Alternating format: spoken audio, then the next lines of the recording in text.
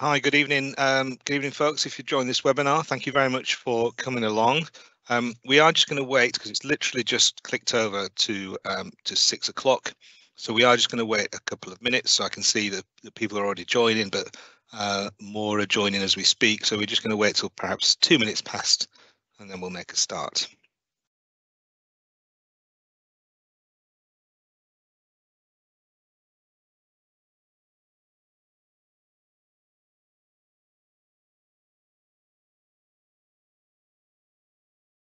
Thank you to those that have just joined. We're going to wait for another minute or so and let a few more people still join in.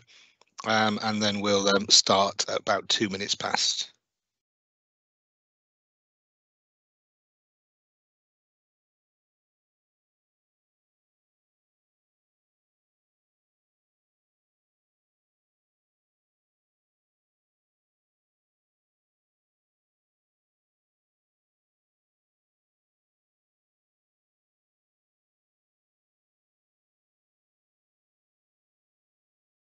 Thanks if you've just joined. If you're watching this online, do flick forward. We're going to be starting very shortly.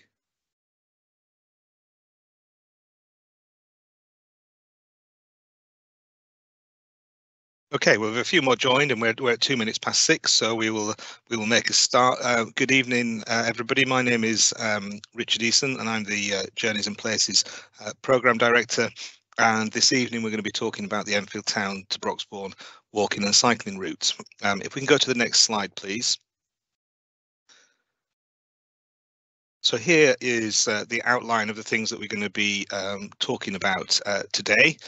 So we're going to go through, this is part of the welcome, we're just going to do some very basic housekeeping elements, and then we'll give you a short background to the Journeys and Places programme. I'll then hand over to my colleague Sarah, who will introduce herself when she comes on, who will talk about an overview of the project and talk through the different points that you can see there on the screen, 4 through till 7. And then my other colleague, Liz, will then talk about the communications and engagement. And then I think it's back to Sarah for next steps. And then we'll take any questions. So that leads me into housekeeping. So in terms of questions, you should be able to see a question and answer function within the webinar. So do put your questions and any comments that you've got into there, and we'll look to address as many of those as we can in the Q&A session at the end. I would ask that if you've got general comments or observations, then that's really interesting to hear. So post those in, but try and keep your questions separate. And if you've got multiple questions, I'm sure many of you have, then putting them in as individual questions just helps the team sort of manage that process and make sure we can pick out what those key questions are. This is being recorded, obviously, well, not obviously, but it is, and it will get uploaded to our project page. So as an attendee, you won't be seen, so you won't be visible on that recording, but it will just allow other people who've not been able to join this evening to view the content. So hopefully that is all clear, and I think I've covered most of the key points. Excuse me. So if we go on just to talk a little bit first about the programme in general, before we start to look at the specifics of this particular project. So the Journeys and Places programme is a new name. So that's the name the programme has evolved from. We were called the Healthy Streets team, and as our projects have continued to broaden, we feel that this new name better reflects the work that we're doing. And these really, as you can see on this slide, are the reasons why we're here and why we're bringing forward a whole range of projects to try and address some of these issues. The climate emergency is obviously pertinent to us all, and enabling more sustainable travel is a key sort of way that we can contribute towards dealing with that emergency. Through less motor vehicle trips and more active travel, we can improve our air quality, and building in that physical exercise into our daily lives is good for our health and well-being and helps relieve the pressures on the NHS.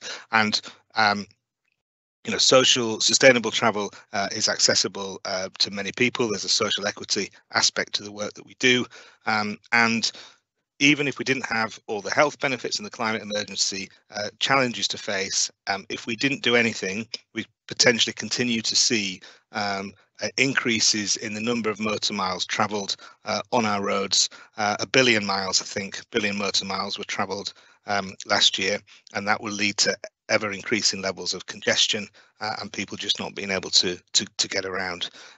By doing the type of interventions that as a programme we're exploring, we feel that we can make safer streets and roads for everyone, however they travel.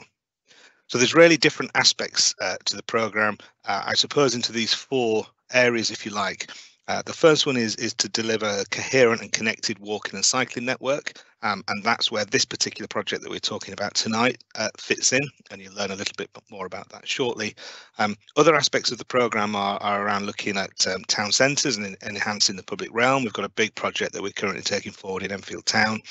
And then we have a series of different types of projects that fall into our sort of neighbourhood aspects of work, where things like looking at reducing the traffic volume and speeds in residential streets, also projects such as school streets and the installation of residential cycle hangers for cycle parking and those kind of things. And then in addition to that, we have a role about informing and inspiring people more about active travel, and we have a whole series of services and events that can help people get going. So that's hopefully puts this particular project in a little bit of more context of the wider programme. And with that, I think I hand over on the next slide. I think we're going to go to the overview, and I'll hand you across to Sarah, who'll introduce herself. Thank you very much, Richard. Good evening, everyone. I'm Sarah Whitehouse. I'm the project manager delivering the Enfield town to Broxbourne walking and cycling route.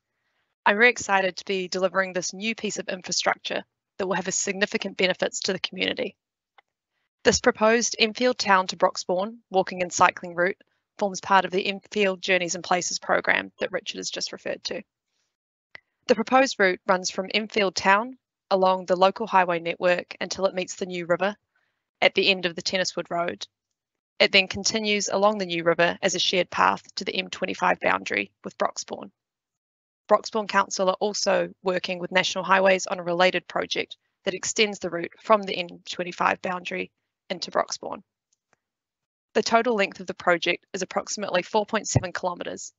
It consists of the construction of 1.8 kilometres of on-road cycle route, and if you can see my cursor on the screen, that's the section in the lower left-hand box here, which is on carriageway improvements on local roads.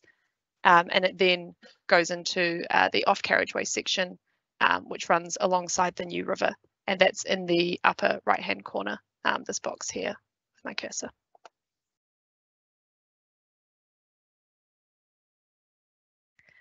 So this is a very exciting project for the borough, which will give you more options to travel to work, the shops, school, and even into London Central. The project will deliver a key active travel link, which will provide increased access for residents of Broxbourne and Enfield. It will contribute towards a long-term increase in the levels of active travel by expanding the borough-wide network.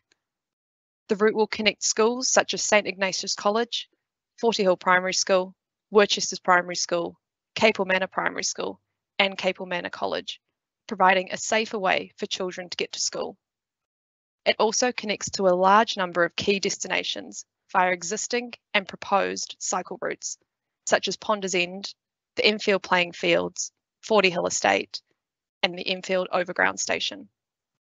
There will also be a connection to the existing Cycleway 1 along the A1010, which continues all the way to Liverpool Street in central London. As well as the path itself, there are also improvements to junctions and road crossings to enable people to walk and cycle more safely. This includes new parallel pedestrian and cycle crossings on Carter Hatch Lane and Bolesmore Lane. As mentioned in the previous slide, 2.9 kilometres of the path is an off-road shared path running alongside the New River. This will provide a great opportunity for leisurely walks or cycle trips, opening up the New River for your enjoyment.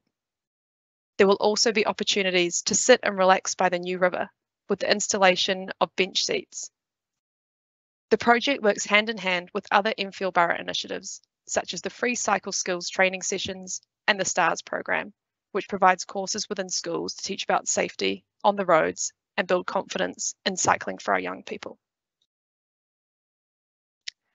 Now, this webinar is mostly focusing on the shared path that runs adjacent to the new river, but I wanted to briefly touch on the on-carriageway works that make up the other portion of this project, connecting Enfield Town Centre to the shared path. This is a low traffic neighbourhood, and so the proposed works are traffic calming and junction improvements to allow cyclists and vehicles to share the road more safely. Speed tables have been installed along St Andrews Road and Churchbury Lane. Intersection improvements are currently underway at the Parsonage Lane and Churchbury Lane intersection, and the Tenniswood Road and Willow Road junction went out for statutory consultation back in February 2022, and this was reconsulted on recently in November and December of this year. We're now reviewing the consultation feedback from that intersection, and so we thank any of you who have provided feedback, and that will feed into the final design for the Tenniswood junction. Oh, there we go. So now that we jump to the off carriageway section, which is also referred to as the New River Path section. So this commences at the end of Tenniswood Road, where it joins the New River. It then continues north alongside the New River until it reaches the M25. The route is on the western side of the New River from Tenniswood Road to Carterhatch Lane, and then crosses to the eastern side of the New River from Carterhatch Lane to the M25. Much of this section of the New River is already open to the public, but the existing towpath is of poor quality, as you can see from the photos of the existing path shown on the slide. The section from Tenniswood Road to Carterhatch Lane is not currently open to the public. We would like to assure you that a lot of thought and consideration has been given to the design of the path and the impact on neighbouring residents, which will be outlined further in this presentation. I'm about to show you a video with an artist impression of the proposed new path, which will enable you to see the significant improvement proposed to the quality and usability of this path. We will be sharing this on our project page, and it is an 8-minute video, and I'm conscious that we probably don't have time to show the whole thing in full, so I'm just going to sort of scroll through this quite briefly, and then, as I said, we'll be able to see the full video on the project page. So this is at Tenniswood Road, where we're joining onto the shared path. As you can see here, the path is on the, as we said, on the western side of the New River. And it runs along until we reach Carterhatch Lane. There's then a crossing proposed at Carterhatch Lane, which is a parallel pedestrian and cycle crossing. We then continue along the New River path, past the existing pedestrian footbridge, up to Goat Lane. So here we are at Goat Lane, and you can see here that there's some proposed build outs to the footpath to create a bit of a shared space area. We then continue along from Goat Lane, and here we are passing the existing pedestrian crossing. But we will continue on the eastern side of the New River, and it continues along through here. And again, I apologise that it will be a bit juddery as you view it, but it will be on the project webpage. This continues, and we get to the a new bridge here, which I'll refer to in a bit more detail later in the presentation. But there is a new bridge that's proposed across the Turkey Brook. The new path then continues heading north alongside the river. And this is the Turkey Street Bridge here. And I'll refer later in the presentation to some of the placemaking on this Turkey Street Bridge. And we continue up towards Bolesmore Lane. We then get to Bolesmore Lane and there's a crossing, which is again a parallel pedestrian and cycle crossing through here. And finally, the project continues up to its northern termination point at the M25 boundary. And this is the existing aqueduct that runs across the M25. So hopefully that gives you just a bit of a flavour for what that new path is going to look like. And as I said, that will be posted on the project page.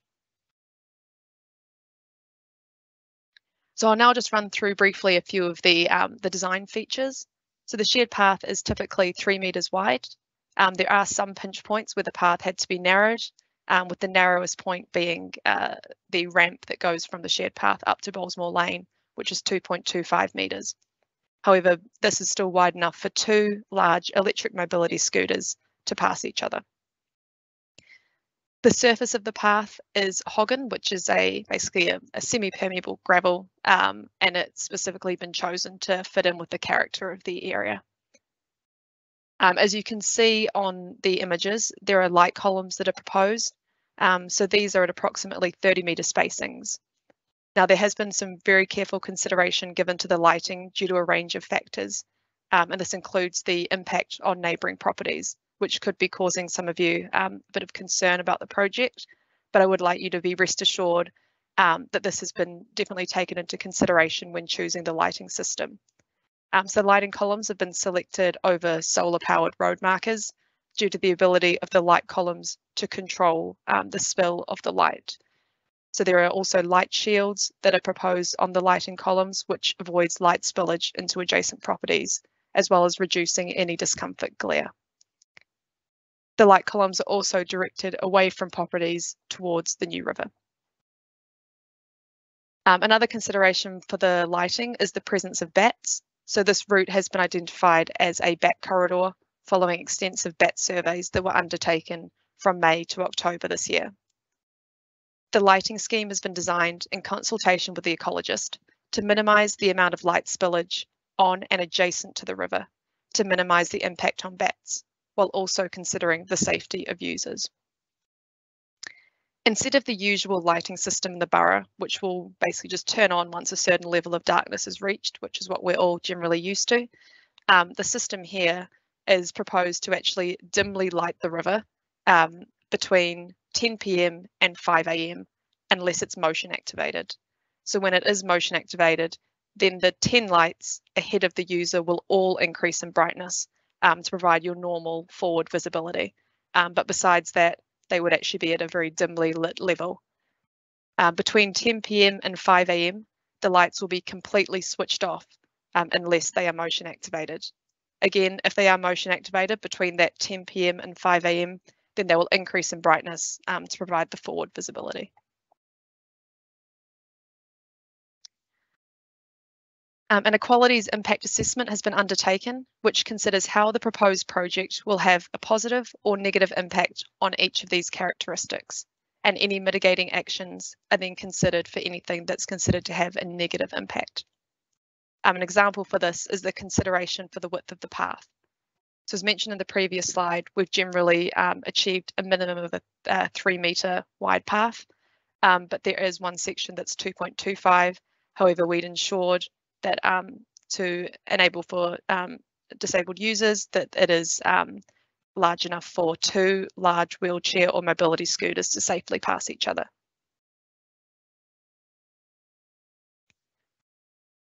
There are numerous access points along the shared path. These include the existing bridges, which cross the new river at Carterhatch Lane, Goat Lane, Turkey Street, and Bolesmore Lane. I will share photos of these crossings in the next slide. There are also access points from the existing greenway that runs south of the Turkey Brook, the existing pedestrian footpath near St Ignatius College, and a new access point at Worcester's Avenue. Here you can see the artist impression of the types of crossings proposed. So these are taken from the video that was shared previously. So these crossings are just on the existing bridges that currently cross the new river. Now there is a new bridge that's proposed over the Turkey Brook. So this is circled, the location of this is shown on the map. So there's currently a 2-metre wide bridge, but we're keeping the new bridge, but the existing bridge, but we're providing a new bridge as well, which is 4 metres wide to allow separated cycle and pedestrian facilities. So this is to be built from a material that can be fabricated off-site to reduce the amount of construction works that then need to occur right next to the Turkey Brook. And it's also worth noting that the bridge has been designed so that it will not be flooded in a 100-year flood event. Regarding security, so there are indications along the route of antisocial behaviour, which I'm sure some of you might be aware of. The lighting proposed along the route will help to reduce the levels of crime, and also this project will increase the footfall along the route, which helps provide passive surveillance. This design has been discussed with the designing out crime officer in the Metropolitan Police. Regarding the planting strategy, there was initially a higher level of tree loss that was required to enable the project to be undertaken. However, this has been interrogated to try and retain as many trees as possible. The amount of tree loss has successfully been reduced by including measures such as hand dig around the trees during construction. This now means that the total number of trees that need to be removed to enable the shared path to be constructed is 10. An additional 2 trees are proposed to be removed as they are considered to be unsafe due to having already fallen over or having basal decay, which will result in the tree falling over in the future. So these 10 trees and 2 unsafe trees are being replaced by 49 new native trees, providing a net gain of 37 trees. These native trees will provide nesting and foraging opportunities for birds and nectar for foods, for insects, and has the potential to provide foraging opportunities for the bat species. There are also low-level shrubs, grasses, and evergreen hedgerow for screening that are also proposed. And we're also providing rain gardens, which are shown in this picture here on the bottom right-hand corner. So these are essentially planted landscaping features that stormwater runoff can drain to. The rainwater essentially collects in the rain garden, which filters the contaminants and reduces the amount of flooding. These rain gardens will be planted with a mix of grasses and wildflowers that attract pollinators and night foraging insects. We've also proposed 30 bat boxes and 30 bird boxes along the route to provide further habitat and ecological enhancement.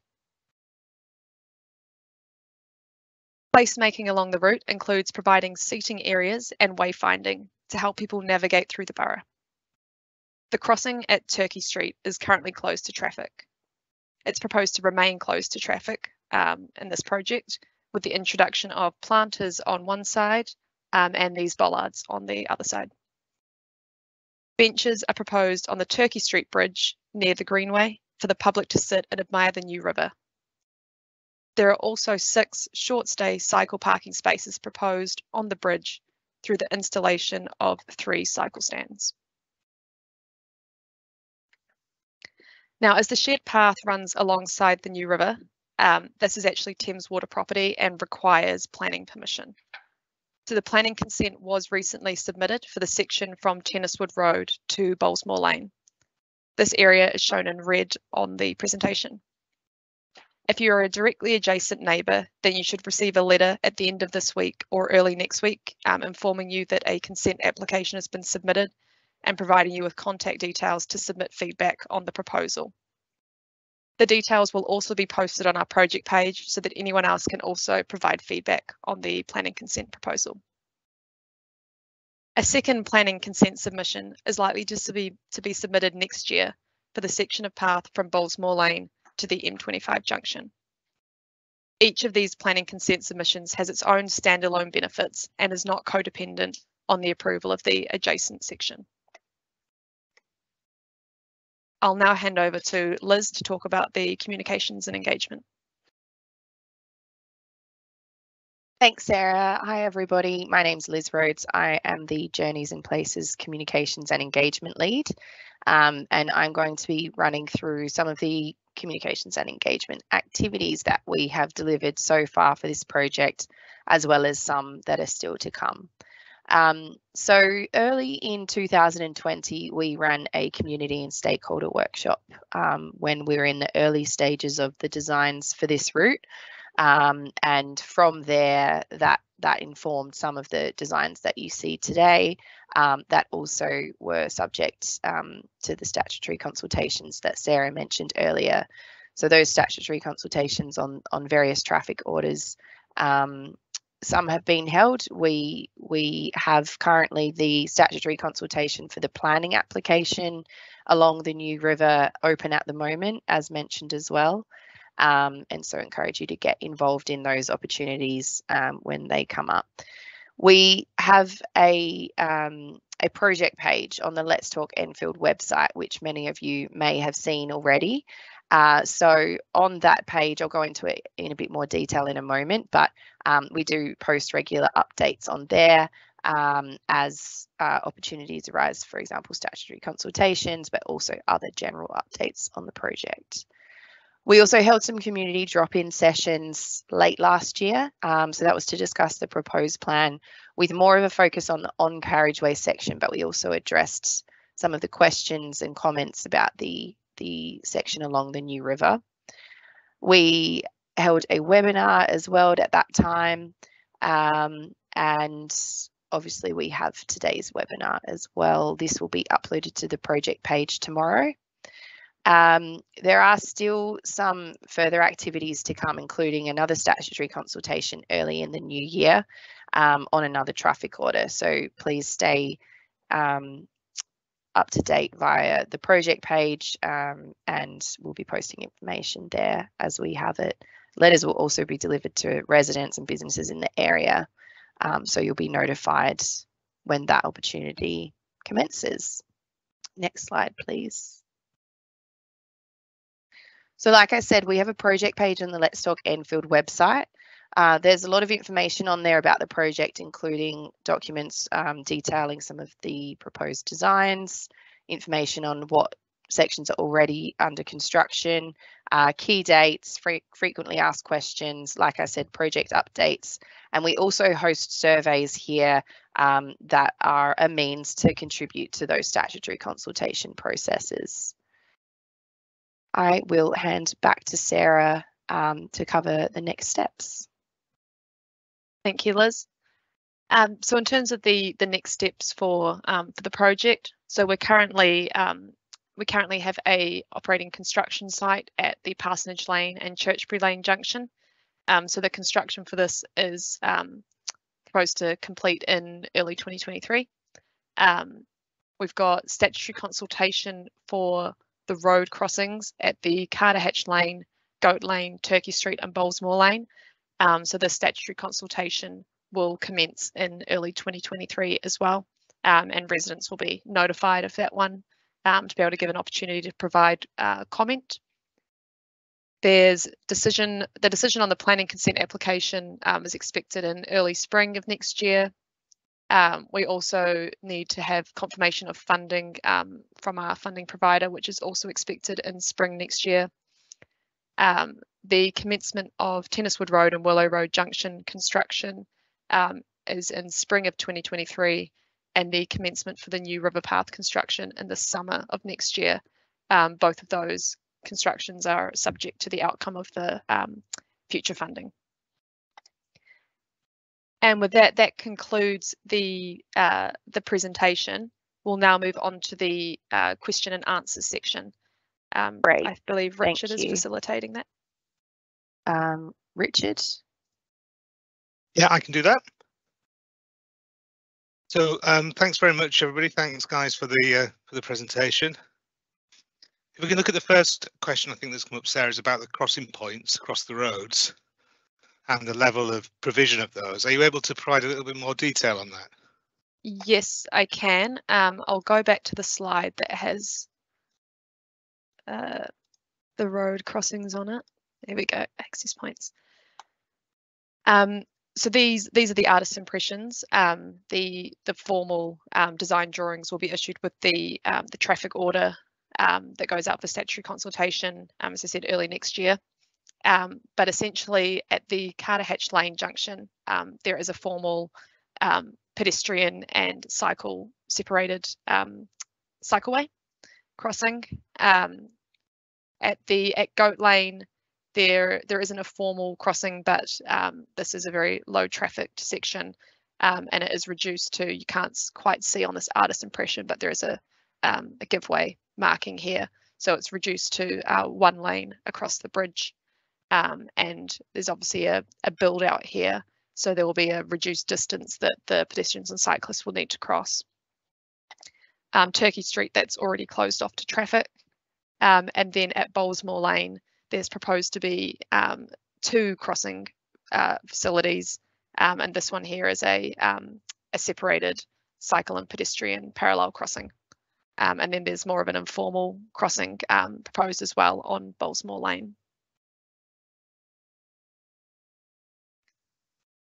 Okay, thank you. Yeah, thanks.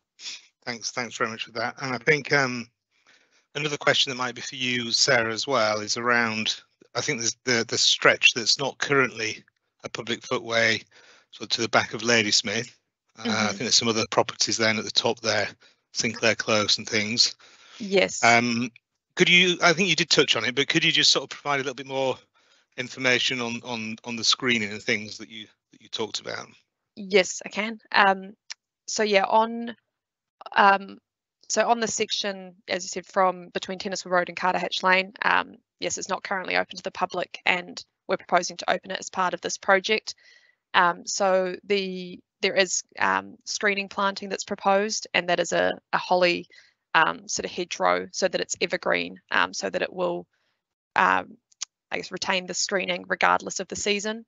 And then there is also tree planting that's proposed in that section as well, to try and provide that screening for, particularly for the property owners at Sinclair Close.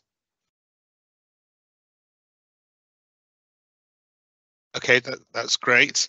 I can just see there's a few questions coming through, which is not strictly on the New River bit, but actually more on the on-road element, Sarah. But I don't know whether we could cover off some of those. One is around the new Willow Tenniswood Road junction, and the sort of, you know, the proposals that we've got there, and why they might be required, and what's wrong with the roundabout, and, you know, why are we making those changes? Is there anything that you'd like to say in response to that?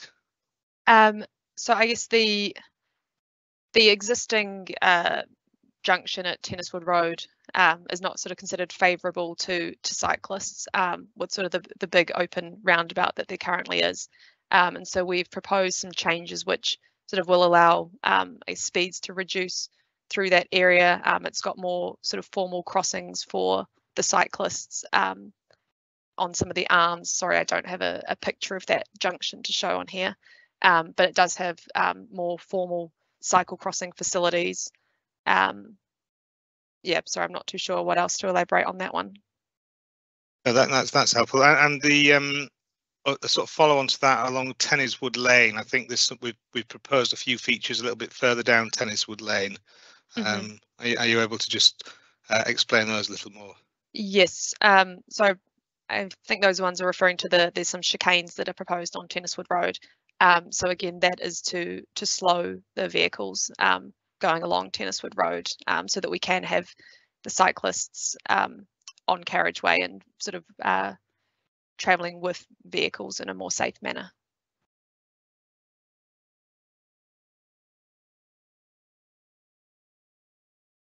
Oh, you're on mute, Richard. Apologies, just looking through some of these other questions. We've got a question around the barriers or sort of bollards that we might be using at various crossings, including Turkey Street, and whether we've thought about enough space for mobility scooters and things like that to pass through. You did mention a little bit about accessibility along the main paths, but has that been considered at those sort of entry and exit points? That is a good point. I believe that there is sufficient width there, but that is something we'll definitely take away to double check that. Yeah, thank you for raising that point. Okay.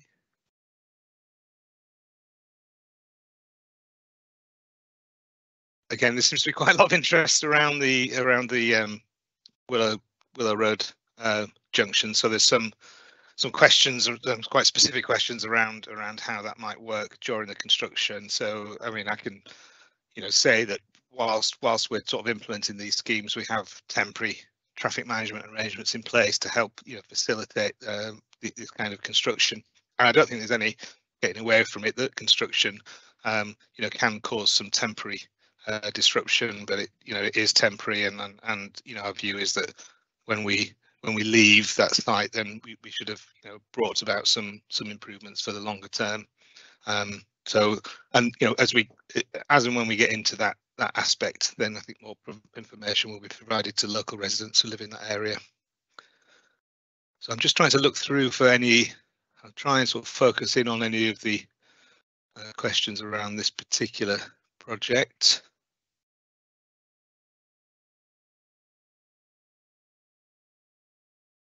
The questions around the material.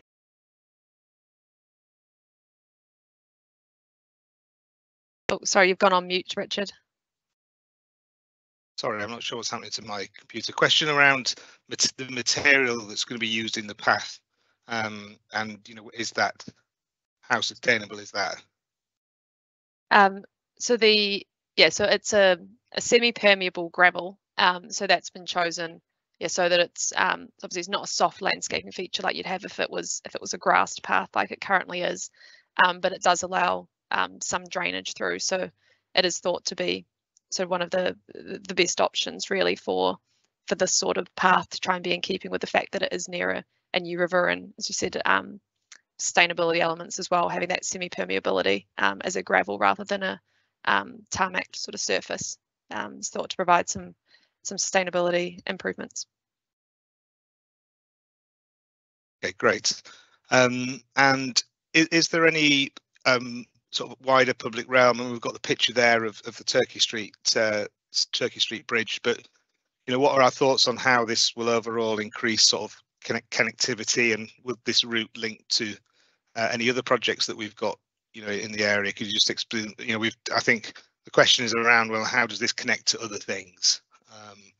Have you got anything you can sort of help explain that? Yes, so there's a lot of other either current cycle networks or proposed active travel routes through the area. So I know that there's we can connect to Cycleway 1 through. There's a new river, a project that's proposed from basically connecting east-west, but so it'll go from the project we've currently got here, and it will connect across to the east to Cycleway 1, which will then take you all the way into Liverpool Street in central London, along with a lot of other cycleway projects, sort of the Enfield Town to Ponders End project so that would be at the southern end of this project. It can take you all the way to eventually through to Ponders End train station. Petros, I don't know if you want to elaborate on any further proposals. Hello, by the way, I haven't introduced myself. I'm Petros Ximarakis. I'm a project manager as well within Journeys and Places. So yes, I think Sarah covered most of these. Generally, the bigger, I guess, links are to stations. So we've got Enfield Town and Turkey Street being the main ones. Turkey Street via the existing Greenway.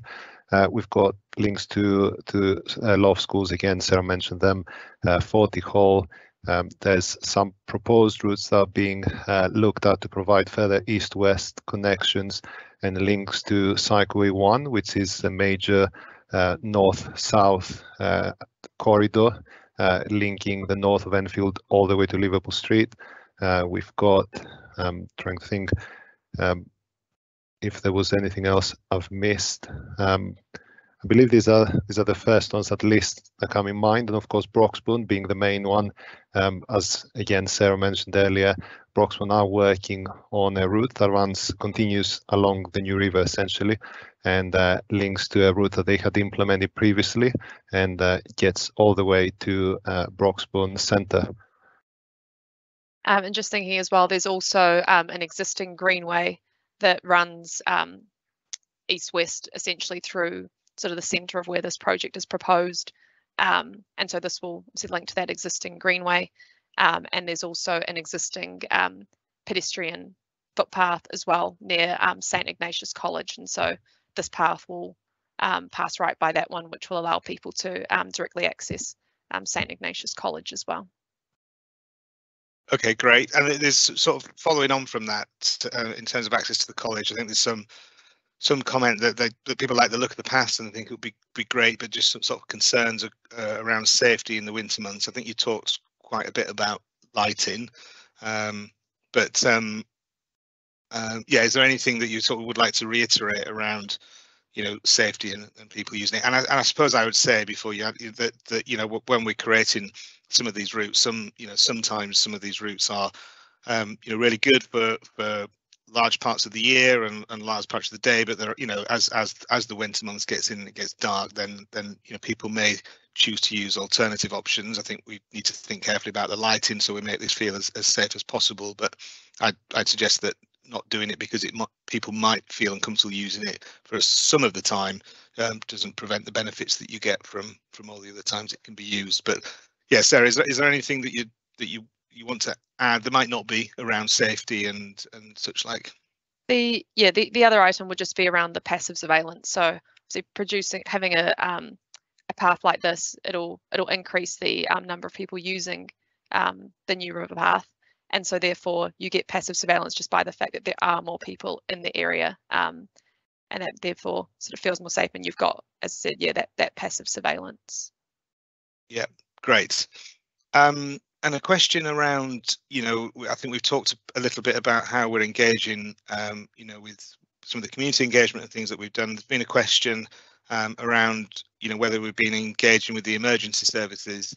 And I think you did mention contact with the design out crime officer at the Metropolitan Police, but I guess, you know, what about the other services, particularly, you know, with regards to these crossing points and things? Have we, you know, can you explain a little bit about whether we've discussed it with those? Yeah, so the Journeys and Places program, we have regular catch-ups as a program with all of the emergency services, and we run through the projects with them. And then if any of the, for example, ambulance potentially often have some other concerns that they'd like to discuss with the routes, and so then we sort of discuss those in more detail with them. We also share the drawings with the emergency services as well. So we have shared them and received some comment back, but it was mostly for this project around the designing out crime officer was sort of the most interested party in it. And so we have had a lot of discussions with them in particular around the lighting proposal that we've come to, which they said has been successfully implemented on a number of car parks, the same sort of strategy of having the lights off unless they're activated, and see that's been a real success in car parks and things that would be similar here as well. Okay, that's great. Okay, well, we have had another question just in. I think we've addressed most of the questions. We have got one about exactly where the path will run along the New River, and I think that's going to be difficult. We've got, I think we showed a map at the beginning of the webinar, and I think there's more detail of that on the project page. So I suppose as we sort of wrap up, I'd just encourage people to continue to use the project page, you know, as a resource, you know, for further information. I think that this, you know, there are, you know, with the projects such as this, there are always going to be, you know, some challenges and some issues to work through, but this really has a lot of value and a lot of opportunity, I think, about unlocking and making this sort of green amenity much more accessible to more members of the population and the community, and people arriving even, you know, from other parts of London to Enfield town station, and then being able to, you know, access some of this green space and the sort of magnificent assets that we've got at Forty Hall and Cable Manor and some of those other areas that have already been outlined by Sarah. But as we move forward with you know, the planning and the various other events, then, you know, we'd welcome your continued engagement. I don't think I can see any other questions. I think we've talked about greening and screening. I think we've talked about security. So I think what we'll probably do about, I think we've just got some more comments coming in, but I think we'll probably well, there's a question, I think, about CCTV, which I think is something that we are considering maybe at certain entry points. Is that right, Sarah? I think that's something that we don't have any CCTV proposed at the moment, but yeah, it is something that we're sort of that we are considering. Yeah. Okay, so if I could just thank everybody who has joined the webinar. I hope that's been informative at least. Thank you to colleagues Liz, Sarah in particular, and Petros for presenting that. This recording will be uploaded to the project page, so you'll be able to sort of look back on certain aspects there. And if you've just listened to this recording for the first time because you couldn't attend the event, then I hope that's been useful as well. And on that, I will wish you a safe evening and also a Merry Christmas. Yeah, all the best. We'll close the webinar there, please.